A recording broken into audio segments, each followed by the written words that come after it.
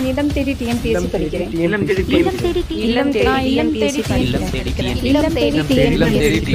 TNPSC தேர்வில் ஒரு புரட்சி.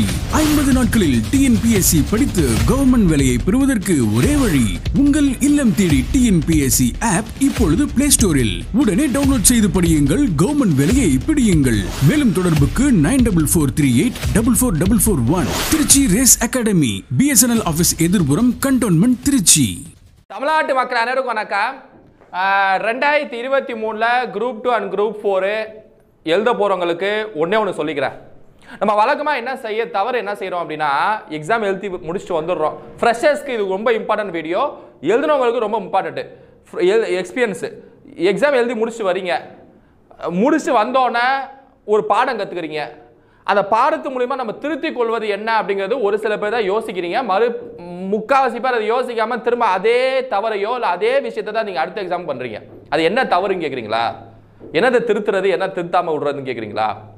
ஒரு எக்ஸாம் எழுதி முடிச்சது வந்ததுக்கப்புறம் நம்ம ஏற்கனவே சொன்ன மாதிரி நீ எக்ஸாம் எழுதி முடிச்ச அந்த கொஸ்டின் பேப்பரை வச்சுக்கிட்டே 2 வாரம் நீங்கள் ஓட்டணும். அந்த கொஸ்டின் பேப்பரில் இருக்கக்கூடிய ஆப்ஷன்ஸில் வேறு ஆப்ஷன் என்னென்னா, அந்த கொஸ்டின் எந்த தன்மையில், எந்த சிலபஸில், எந்த வாத்திலேருந்து எடுத்திருக்காங்க, ஃபைனான்ஸ் கமிஷனா, எலெக்ஷன் கமிஷனா, பிரசிடென்ட்டா அப்படின்ட்டு அது ஒரு சிலபஸ் எடுத்து அங்கங்கே குறித்து வைக்கிறது, இந்த வாத்திலேருந்து எடுத்திருக்காங்கன்னு சொல்லிட்டு. ஏன்னா அதில் எந்த அளவுக்கு ஈஸியாக, மீடியமாக, டிஃபிகல்ட்டாக எப்படி எடுத்திருக்காங்கன்னு சொல்லிட்டு அனலைஸ் பண்ணுறது. ஒரு கொஸ்டின் பேப்பர் எழுதிட்டு வந்ததுக்கப்புறம் 2 வாரம் வச்சு ஓட்டணும். நீங்கள் ஒரு குரூப் 2 எக்ஸாம் நீங்கள் நம்ம செய்கிற தவறு என்னென்னா, எழுதிட்டு வரீங்களா, ஆன்சரை செக் பண்ணுறீங்களா, தூக்கி போடு கெடாசு, திரும்ப அதே சிலபஸ் தான் அடுத்து வேறு ஏதாவது பார்த்துக்கணும்னு சொல்லிட்டு படிக்கிறது.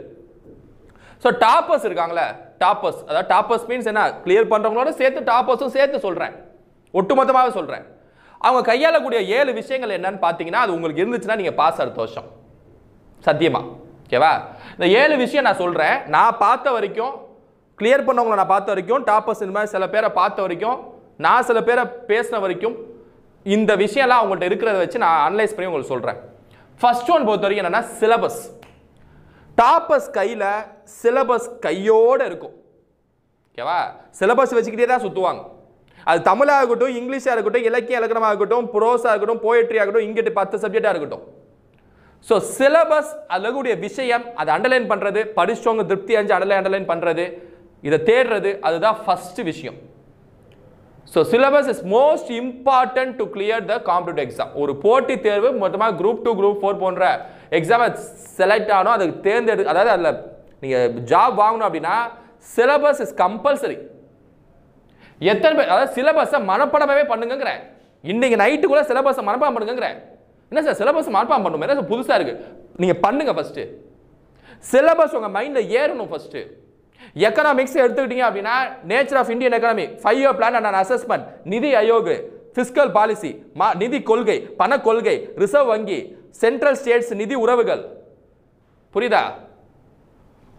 சென்ட்ரல் ஸ்டேட்ஸ் நிதி உறவுகள், லேண்ட் ரிஃபார்ம், நில சீர்திருத்தங்கள், விவசாயம், தொழிற்சாலை கொள்கைகள், விவசாயத்தில் அறிவியல் தொழில்நுட்பம் என்ன, பாவர்ட்டி வறுமை, எஜுகேஷன் கல்வி, சுகாதாரம் ஹெல்த், அன்எம்ப்ளாய்மெண்ட் வேலையின்மை, பாப்புலேஷன் எக்ஸ்ப்ளோஷன் மக்கள் தொகை பெருவெடிப்பு, இல்லிட்ரசி கல்வி அறிவின்மை, இது எக்கனாமிக்ஸ்க்கு. இதே மாதிரி தான் தமிழ், இங்கிலீஷ், எல்லா சப்ஜெக்ட்டுக்கும் சிலபஸ் மைண்டில் நிற்கணும். ஸோ இந்த விஷயம் டாப்பர்ஸ் பண்ணுறாங்க, டாப்பர்ஸ் பெருவாக பண்ணுவாங்க, நீங்கள் அனைவரும் பண்ணணும். புரியுதா? ஸோ சிலபஸை படிக்க போகிறதுக்கு முன்னாடி இந்த 7 விஷயம் இருக்கான்னு செக் பண்ணிட்டு போய் படிக்க போங்க. உங்களுக்குள்ளே இது உணர்ந்தீங்களா இல்லையான்னு பாருங்க. Syllabus is compulsory. Second, sharp study. அது என்ன சார் ஷார்ப் ஸ்டடி? சும்மா ஏனோ தானோன்னு படிக்கிறதெல்லாம் படிக்க மாட்டாங்க டாப்பர்ஸ். நேஷனல் டெவலப்மெண்ட் கவுன்சில், தேசிய மேம்பாடு council, sir 1952 August 6 sir படிச்சிட்டேன் sir. இதெல்லாம் படிப்பான்னு கேட்குறேன். முதல் வட்டமேசை மாநாடு 30 சார், அப்புறம் 31 2, அப்புறம் 32 3 முடிஞ்சிச்சு சார். ஷார்ப்பா அந்த முதல் வட்டமேசை மாநாடப்ப பிரிட்டனில் லேபர் பார்ட்டி வேற கட்சி அந்த அனுமதிச்சிருக்க மாட்டாங்க.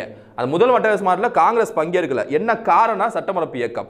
அப்புறம் இர்வின் ஒப்பந்தம், அதுக்கப்புறம் போய் பங்கேற்குது. காந்தி போயிட்டு வந்தோன்னா கைது செய்யப்படுறார், ஏன்னா அங்கே ஆட்சி மாறிடுச்சு. புரியுதா? அப்படி சுற்றி 360 டிகிரியில் அப்படி ரொட்டேட் பண்ணுவாங்க டாப்பர்ஸ்.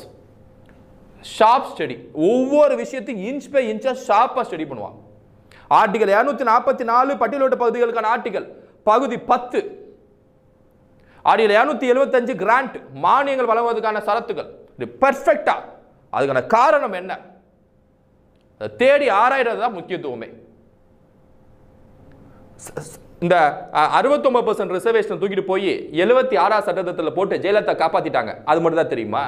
அந்த டைம் பிரதமர் நரசிம்மராவ் அப்புறம் 9th ஷெட்யூல்ல ஏன் போட்டாங்க, 9th அட்டவணையில் ஏன் போட்டாங்க, 76 சட்டத்தை தூக்கி 9th அட்டவணையில் ஏன் சேர்த்தாங்க, அந்த 9th அட்டவணை ஐசி கோயில வழக்கில் ஏன் உச்சநீதிமன்றம் 9th அட்டவணையில் நீங்கள் தூக்கி போட்டாலும் நாங்கள் செக் பண்ணணும்னு சொன்னுச்சு. அது எந்த வருஷத்துக்கு அப்புறம் வந்ததெல்லாம் சொன்னுச்சு? 1973. அந்த 1973 என்ன வழக்குனா கேசவநந்த பாரதி வழக்கு. Sharp study. ஏனோ தானோன்னு படிக்கிறது, மனப்பாடம் பண்ணுறது இதெல்லாம் இருக்கவே இருக்காது. எல்லாத்தையும் படிக்குப்பாங்க. சயின்ஸ்னா அதில் ஃபங்கை பூஞ்சல் ஆரம்பித்து ஆல்கே தொட்டு செல்லுலார் ஆர்கனிசம், அப்புறம் என்ன விட்டாக்களோட கிளாசிஃபிகேஷன், ஏன்னா மோனராவாக இருக்கட்டும், புரோட்டிஸ்டாவாக இருக்கட்டும், பூஞ்சையாக இருக்கட்டும், எல்லாத்தையும் ஒன்று விட மாட்டாங்க. டிஎன்ஏவோட ஹெலிகாஸ், பாலிமரஸ், இது மாதிரி குட்டி குட்டி விஷயம் எல்லாத்தையும் ஷார்ப் ஸ்டடி. நான் சயின்ஸ் எதுக்கு எடுத்துக்காட்ட சொன்னா, சயின்ஸ் தானே பெரும்பாலும் படிக்காம போறீங்க. Current affairs science. No emotions. இது நோ எமோஷன்ஸ்னா என்ன சார்? என்னது அப்படி சொல்ல வரல. நோ எமோஷன்னா உங்களோட தொடர்பு உங்களுக்கு சப்ஜெக்ட்டுக்கு மட்டும்தான். பயப்படுறது, பதஷ்டப்படுறது, ஏன்னா கவலைப்படுறது, எதிர்காலத்தை நினச்சி யோசிக்கிறது, நைட்டு தூங்குறப்ப நம்ம வாழ்க்கையில் என்ன நடக்கும், எதிர்காலம் நமக்கு எப்படி போகும், நம்ம கல்யாணம் ஆகுமா ஆகாதா, நம்மளெல்லாம் யாராவது கல்யாணம் பண்ணிக்குவாங்களா, நம்ம வேலை கிடைக்கலான்னா கல்யாணமாக போயிடுமே, நம்ம அப்பா அம்மா யார் காப்பாற்றுவா, என்ன நடக்க போகுது, நம்ம தான் பெரிய பையன், நமக்கு கீழே அண்ணன் தம்பி தங்கச்சியெல்லாம் யார் காப்பாற்றுறது, பேசாமல் நம்ம பிறக்காம இருக்கலாமா, இதெல்லாம் எதுக்கு? வாழ்க்கை என்ன மாதிரி இருக்குது, வாழ்க்கையே ஒரு மாயை, இதெல்லாம் எதுக்கு? தத்துவ ஞானி ஆக போறீங்களா, இல்லை ஃபிலாசபர் ஆக போறீங்களான்னு கேட்குறேன். இந்த சாக்ரட்டிஸா, அரிஸ்டாட்டலா? சொல்லுங்க, அரிஸ்டாட்டலா சாக்ரட்டிஸா? வாழ்க்கை என்பது வாழ்க்கை ஓடிட்டே இருக்கும். முன்னேறணும் அவ்வளோதான். இங்கே மாற்று யோசனையே இல்லை. முன்னாடி ஆகணும் அவ்வளோதான். ஒரே ஆப்ஷன் தான். இதை தொடுங்க, இந்தாங்க தொடுங்க. அதை என்ன சார் ஒருவேளை? ஆமாம், உங்களுக்கு ஒரே ஆப்ஷன் தான். முன்னேறணும், பாஸ் ஆகணும், அவ்வளோதான். வேலைக்கு போறீங்களா, வேலைக்கு போயிட்டு பாஸ் ஆகணும், அவ்வளோதான். கவர்மெண்ட் ஜாப்னு டிசிஷன் எடுத்தீங்களா, இல்லை போய் மினிஸ்டர் அதுக்கு போறீங்களா, இல்லை கவுன்சிலர் ஆகணும்னு டெசிஷன் எடுத்துருக்கீங்களா, இல்லை சயின்டிஸ்ட் ஆகணும்னு டெசிஷன் எடுத்துருக்கீங்களா, இந்த வயசில் ஆக முடியுமா, இல்லை நீட்டு படிக்க போறீங்களா? கவர்மெண்ட் ஜாப் கூட குட்டிச்சோட அடிச்சு நவுத்துறாண்டான்னு எடுத்துருக்கீங்க. புரியுதா? இல்லை வட்ட செயலாளர், செயலாளர், நகர செயலாளர், இந்த மாதிரி அரசியல் ஈர்ப்பு இருக்கா? உங்களுக்கு ஒரே ஆப்ஷன் தான். பிரைவேட் ஜாப் போனாலும் இங்கே வந்துடணும், இதை படித்தாலும் இங்கே வந்துடணும். நீங்கள் எந்த ரூட்டில் போனாலும் அல்டிமேட் ரிசல்ட் ஒன்று தானே. விவேகானந்தர் சொன்ன மாதிரி மதம் என்பது நீ எந்த ஒரு திசையிலையும் போ, குறைஞ்சபட்சம் அது போய் சேரக்கூடிய இடம் உண்மையை நோக்கி தான் சொன்னார் விவேகானந்தர், ராமகிருஷ்ண பரமஹம்சரோட சீடர், 1893 சிக்காகோ மாநாட்டில். ஸோ ஆறுகள் எந்த டைரக்ஷனில் வந்தாலும் போய் சேர்ந்து கலக்கக்கூடியது ஓஷனில் தான். அது மாதிரி நீங்கள் எந்த ரூட்டில் போனாலும் அல்டிமேட் எய்ம் அங்கே போய் நிற்கணும் தானே உங்களுக்கு எடுத்துக்காட்டு. உங்கள் எய்மு டிஸ்ட்ராக்ஷன் ஆகக்கூடாது. ஸோ நோ எமோஷன்ஸ், அதாவது பர்ஃபெக்ட். என்னோட பிளானை அட்டிக்கிறான்டா, எட்டால எவன் பேசும் கேட்க மாட்டேன், என் பிளானை நோக்கி தான் போகிறேன், அது மட்டும்தான் எனக்கு கண்ணுக்கு தெரியுது, வேற எதுவும் என் கண்ணுக்கு தெரியல. எங்கள் அப்பா அம்மா கஷ்டப்படுறாங்க, இருந்தாலும் அதை பண்ணாதான் உங்கள் கஷ்டத்தை என்னை காப்பாற்ற முடியும். என்கிட்ட பணம் இல்லை, இருந்தாலும் அதை செய்தால் தான் எனக்கு பணத்தை சம்பாதிக்க முடியும். என் மனசு ரொம்ப வெக்ஸ் ஆகுது, இருந்தாலும் அதை நிறைவேற்றினா என் மனசு ஆறுதல் அடையும். எதிர்காலம் என்ன போதுன்னு தெரியல, இருந்தாலும் அந்த பாஸ் பண்ணாதான் எதிர்காலம் சூப்பராக இருக்கும். ஸோ அப்போ எமோஷன்ஸை தூக்கி குப்பையில் போடணும் நீங்கள். ஸோ நோ எமோஷன்ஸ் டாப்பர்ஸ்க்கு இருக்காது. Time management. டாப்பர்ஸ் ஒரு விஷயத்தை நினைக்கிறாங்கன்னா அன்னைக்கே செய்து முடிப்பாங்க. இன்னைக்கு நான் தமிழ் இலக்கியத்தில் இத்தனை படிக்கிறேன், இன்னைக்கு நான் ப்ரோஸில் 4 ப்ரோஸ் முடிக்கிறேன், இன்னைக்கு நான் போயட்ரியில் 5 போயமை முடிக்கிறேன், இன்னைக்கு நான் பாலிட்டியில் history of constitution making selling picture முடிச்சு தீர்றேன்டா. நாளைக்கு விஷயத்துக்கு நாளைக்கு காலையில் டெசிஷன் எடுத்து அதுக்குன்னு முடிக்கிறேன். நடுவில் எந்த திசை வந்தாலும் எதுவும் நான் குறை சொல்ல மாட்டேன், யாரையுமே நான் தூக்கி பழிய போட மாட்டேன். அப்படி ஏதாவது குடும்பத்தில் ஏதாவது சூழ்நிலை வந்தாலும் 2 நாள் தூக்கி 3ஆம் நாளில் மொத்தமாக முடிப்பேன். அந்த மனப்பக்குவம் இருக்கு. ஸோ டைம் மேனேஜ்மெண்ட் இஸ் பக்கா. 2 மாதம் 3 மாதத்தில் முடிக்கிறான்னா டிஎன்பிஎஸ்சி முடிச்சு தள்ளணும். சாக்கு சொல்றது, பழிய தூக்கி போடுறது, சார் அதனால சார் எனக்கு உண்மை இதாகுது சார், உண்மை தலை சுத்துது சார். என்னத்தை தலை சுத்துது? சிலபஸ் பார்த்து தலை சுத்தம். என்னத்தை தலை சுத்துதுன்னு கேட்குறேன். சும்மா தலை சுத்தம்னா சும்மா இந்த அப்படியே இதெல்லாம் விட்டுறக்கூடாது. ஏன்னா டைம் மேனேஜ்மெண்ட்டு கண்டிப்பாக இருக்கணும். தள்ளி போடவே கூடாது. நிறைய பேர் இப்படி தான், ஏன்னா சார் மண்டே ஆகட்டும் சார், மண்டேலேருந்து நான் படிப்பேன் சங்குவாங்க. இதெல்லாம் என்னன்னா இந்த ஸ்டார்டிங், அது என்னது இது, இந்த மந்த் ஸ்டார்ட்டு, வாரம் ஸ்டார்ட்டு, வருஷம் ஸ்டார்ட்டு. இந்த ஸ்டார்டிங் கைஸில் என்ன இது, வாரத்துக்கு ஆரம்பத்தில் ஃப்ரைடே ஆயிடுச்சா, ஃப்ரைடே என்ன இப்போ படிக்கலையாடா, என்ன ஷெடியூல் போடலையான்னு கேட்டால் இல்லைடா மண்டேலேருந்து படிப்பேன். மண்டே அதே மாதம் 28ஆம் தேதி 27ஆம் தேதி ஆச்சா, என்னடா அடுத்த மாதம் 1ஆம் தேதி 1 2 அப்படியே வரிசையாக படிப்பேன்டா. இப்போ அந்த வருஷம் ஆச்சு, அடுத்த ஜனவரி அப்படின்னு மைண்ட் செட் ஆவீங்க. சும்மா இதெல்லாம் அடிமையாயிட்டு கூடாது. ஒவ்வொன்றும் ஒரு நாள் தான். சும்மா அது என்ன சண்டே, நான் நிறைய பேர் கேட்பேன், சண்டே சார் இது வந்து சண்டே சார், இது மட்டன் சிக்கன்லாம் சாப்பிட்டு தூங்குவோம் சார். டிஎன்பிஎஸ்சி படிக்கிறவங்க எல்லாத்துக்கும், காம்படிட்டிவ் எக்ஸாம் படிக்கிறவங்க எல்லாத்துக்கும் நாள் தான், சண்டேலாம் இல்லை, எல்லா நாளும் ஒன்று தான். Sunday, Monday, Tuesday, Wednesday, Thursday, Friday எல்லா நாளும் ஒன்று தான் உங்களுக்கு. சண்டேனா அப்படி ரிலாக்ஸாக அப்படி இருக்கலாம் சார், அப்படி ஜாலியாக அப்படியே நீயா நானா அப்படியே கோபிநாத் மைக்கு கொடுங்க அதை அப்படியே பார்த்துக்கிட்டு இங்கிட்ட அப்படியே பிக் பாஸ் அப்படியே கமல் வருவார். எஸ் கமல் அப்படி பேசுவார் சார், அப்படி வந்தோடனே உங்களுக்கு புரிகிறது அப்படின்னு நேராக பேசுவோம். அப்படியே அதை பார்த்துட்டு அப்படியே பிக் பாஸில் சண்டை போடுறலாம் அப்படி பார்த்து ஜாலியாக என்ஜாய் பண்ணிட்டு பொருள் அவன் 50 லட்சம் 30 லட்சம் வாங்கிட்டு போகிறாங்க. உங்கள் நிலைமை யோசிக்கணும். So time management compulsory. Tiredness, book தான் இங்கே இருக்கும், புக்கு இங்கே தான் இருக்கும், பார்த்துக்கிட்டே இருப்பாங்க. இந்த ஜென்டில்மேன் படத்தில் டீயை எப்படி குடிக்கணும்னு சொல்லிட்டு செந்தில் பார்த்துட்டே இருப்பார்ல, காமெடி. அதுமாதிரி புக்கு அங்கே தான் இருக்கும், பாலிட்டி, தமிழ், இங்கிலீஷ்லாம் அங்கே இருக்கும், அப்படி பார்த்துட்டே இருப்பாங்க. இந்த புக்கை எப்படி எடுக்கலாம், அந்த புக்கை எடுத்தா படிச்சிருவேன், புக்கை எப்படி எடுக்கிறேன்னு தெரியலையே. எப்படி உனக்கு 3 மீட்டர் தள்ளி இருக்கிற புக்கு எப்படி எடுக்கிறோம் உனக்கு தெரியல. என்ன டயர்ட்னஸ், சோம்பேறித்தனம். டயர்ட்னஸ் இல்லை, இது சோம்பேறித்தனம், laziness. No tiredness, low laziness. டாப்பர்ஸ்க்கு இருக்கவே இருக்காது. புக்கை எடு படி, அவ்வளோதான். மூடு, அடுத்த புக்கு எடு படி, மூடு, அடுத்த புக்கு எடு படி, மூடு, அடுத்த புக்கு எடு, அடிச்சு நவுத்தணும். சும்மா அப்படியே பெருசாக நான் பேசுகிறேன் அப்படியே அப்படியே கவர்றதுக்குலாம் இல்லை, அதெல்லாம் இல்லை. என்ன டக்குன்னு சுவிட்ச் ஆஃப் பண்ணிட்டு போயிடுங்க. என்னையே நம்பக்கூடாது, நீங்கள் யாருமே நம்பக்கூடாதுங்க, என் பேச கேட்கக்கூடாதுங்க. நீங்களே தீவிர ஆராய்ங்க, உங்கள் வாழ்க்கையை எப்படி செட்டில் நீங்களே யோசிங்க. சும்மா அப்படியே நான் அப்படியே பேசுகிறேன் அப்படியே சூப்பராக, ஐயா நோ டயர்ட்னஸ். ஓகேவா? ரிவிஷன் 90% கிளியர் பண்ணுறதுக்கு காரணம் ரிவிஷன் தான். அதுக்காக தான் நான் எப்பவும் வரமாட்டேன். ரிவிஷன் அப்போ மட்டும் சின்ராஸ் எனக்கு கையில் பிடிக்க முடியாது, சரக்குன்னு வந்துடுவேனே. பார்த்துருப்பீங்களே சார், என்ன சார் அது என்ன கடைசி 20 நாளில் வந்துட்டு அப்படி போறீங்க, மின்னல் மாதிரி சரக்குன்னு வரீங்க, மின்னல் மாதிரி சரக்குன்னு போறீங்க. ஏன்னா அந்த டைம் தான் உங்க மைண்டுக்குள்ள அப்படியே புகுட்ட வேண்டியது அவசியமாக இருக்கு. அதுக்கு முன்னாடி தான் படிச்சு வச்சிருப்பீங்க, புரியுதா? அங்கங்க சதறி கிடக்கும் உங்களுக்கு அப்படியே குப்பை மாதிரி எங்கிட்டாவது மூளையில். அது எல்லாத்தையும் கொண்டு வந்து குமிச்சு வைக்க வேண்டியது அவசியமா இருக்குல்ல, அந்த வேலையை தான் செய்யற மாதிரி செய்யறேன், அவ்வளவுதான். மற்றபடி ஒன்றும் பெருசாலாம் இல்லைங்க. சரியா? ரிவிஷன், டாப்பர்ஸ், இது எல்லாத்த விட கான்ஃபிடன்ஸ். இந்த மெயின்ஸ் படிக்கிறவங்களா, ப்ரிலிம்ஸ் கூட பரவாயில்ல, மெயின்ஸில் சார் எப்படி சார் முடியுமா, 5000 சார், 58,000 சார், 1 லட்சம் சார், 2 லட்சம் சார். ப்ரிலிம்ஸும் குரூப் 4ல 20 லட்சம் சார்.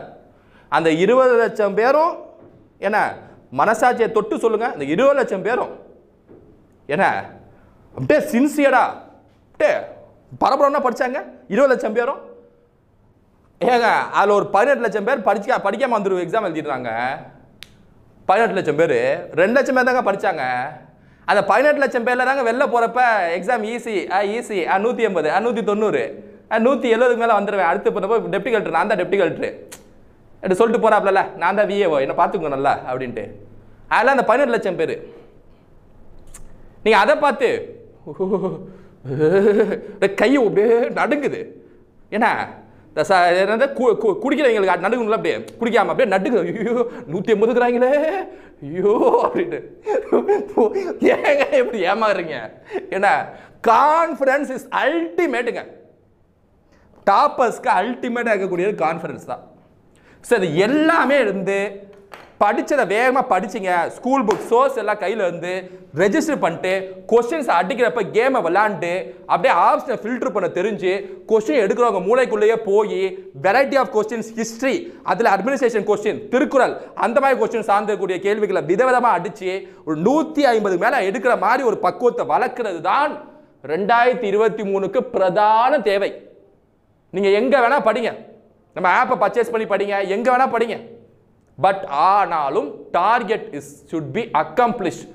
ஒரு ஹிட்மேன் கேம் விளையாடுறீங்க அப்படின்னா அந்த ஏஜென்ட் 47 உங்கள் டார்கெட் இருக்குது அப்படிங்கிற மாதிரி உங்கள் டார்கெட் அது. நீங்கள் ஒரு ஏஜென்ட் 47 ஒரு பேர் ஜேம்ஸ் பாண்ட் மாதிரி நீங்கள் அடிச்சு நவுத்தி உள்ள பூந்து போனோம். புரியுதா? ஸோ இந்த 7ம் கம்பல்சரி தேவை. இந்த 7ஐயும் உணருங்க, மனசுக்குள்ளே ஏற்றுங்க, ஆத்மாவை உள்ளே இறக்குங்க. ஓகேவா? ஏதாவது ஒன்று செய்யுங்க. ஸோ இதன்படி நீங்கள் படிச்சிங்கன்னா 2023 கிளியர். இந்த வருஷம் அவங்க பாஸ் பண்ணதுக்கு இதான் காரணமாக இருக்கும். ஓகேவா? ஓகே ஓகே ஸ்டூடெண்ட்ஸ், கண்டிப்பாக நீங்கள் எல்லாம் பார்க்குற அத்தனை பேரும் பாஸ் பண்ணுவீங்க, கண்டிப்பாக பாஸ் பண்ணுவீங்க. இந்த வருஷமாக அதான் சொல்லியிருப்பேன், பார்க்குறீங்களா பாஸ் பண்ணுவீங்கன்ட்டு. அதில் சில பேர் பாஸ் பண்ணியிருப்பாங்க. ஸோ மீதிக்கவங்களாம் பாஸ் பண்ணுவீங்க, கவலைப்படாதீங்க. ஓகேவா? அடுத்த வருஷம் உங்களை பாஸ் பண்ணலாம். அதுக்காக நான் இதிலே கடந்து ரொம்ப வறுமையில் இருந்துட்டு இதிலே அடிபட்டு இதிலே சாப்பிட்றதுக்குலாம் வேணாம். நீங்கள் ப்ரைவேட் ஜாப் கூட போயிட்டு படிங்க. சரியா? தாராளமாக படிங்க, பிரச்சனையே இல்லை. சரியா? ரைட்டா? ஓகே ஸ்டூடெண்ட்ஸ், ஸோ இது உங்களுக்கு புரிஞ்சிருக்குன்னு நினைக்கிறேன்.